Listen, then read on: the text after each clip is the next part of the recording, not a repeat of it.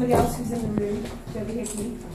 Because I desperately needed something to frame some prints that I had, and Joby sent me to some chap in Phibsborough, and I ended up, I remember it very bizarre. A lot has happened in between that I've forgotten, but I remember very clearly driving up, and there was an outhouse beside a park, and there was Ken, and he brought me in, and I remember two things very clearly about this experience of going in for the framing. The first was that he had a big, beautiful, bounding dog. Still have. Kept leaping all over me. And the second was that against a wall, as I was showing Ken, and he was showing very expertly all these different frames that might work, and there was this picture, and I was forgetting instantly the print that I was getting framed. I was very intrigued by this picture, mesmerised by it. It had all these levels of landscape, and I was intrigued as to what it was. And Ken brought me into the second room, and there were on the walls of the second room were all the siblings of this painting, and they were all by Ken. And I just thought he was a framer, and then discovered that in fact I wanted his paintings. And the work that we have here is such a development from that work then, but what it shares essentially is an honesty about the paintings. These are layers of memories, because as I understand it, Ken's practice is not to take any photographs of places. I mean, obviously this is Ireland's landscape, but he doesn't take photographs. He goes, he is in a place, and then he goes home. One of my favourites is a picture here called November Shore. And Ken, I think, grew up beside the sea, and then moved in, and these are the mists, the sea mists coming in. But he would have painted this very much from memory. It's a beautiful picture. It's worth looking at again when you think of the sea mists and the layers on it and the graphite on it.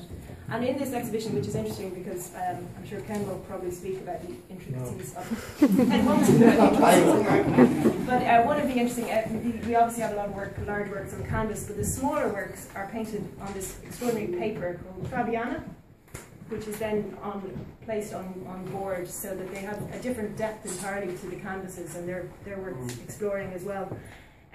My understanding of Ken's work is these landscapes that are both the landscapes that we all know.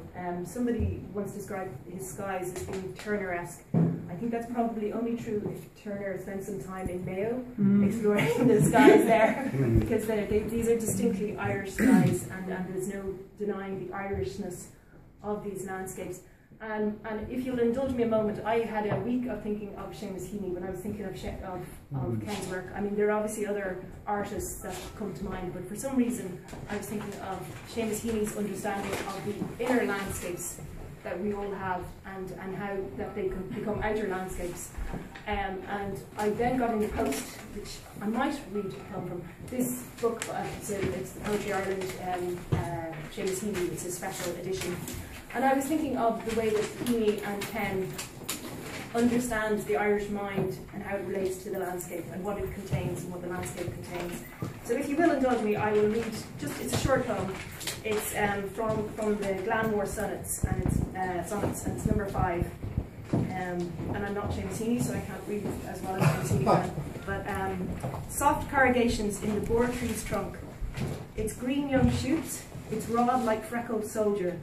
It was our bower as children, a greenish, dank and snapping memory as I get older. And elderberry I have learned to call it. I love its blooms like saucers brimmed with meal, its berries a swart caviar of shot, a buoyant spawn, a light bruised out of purple. Elderberry, it is Shire's dreaming wine. Or tree, its bower tree, where I played touching tongues and I felt another's texture quick on mine. So, etymologist of roots and graftings, I fall back to my treehouse and wood crouch, where small buds shoot and flourish in the hush. And I think there's something of the landscape of Heaney that you've captured, which to me is the highest praise I could give you.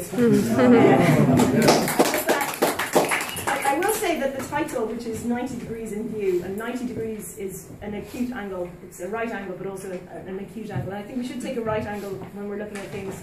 But an acute angle is, I would never describe this as an acute angle. It's an angle, everything viewed through a beautiful haze, rather than anything sharp and jagged. So, but that's my...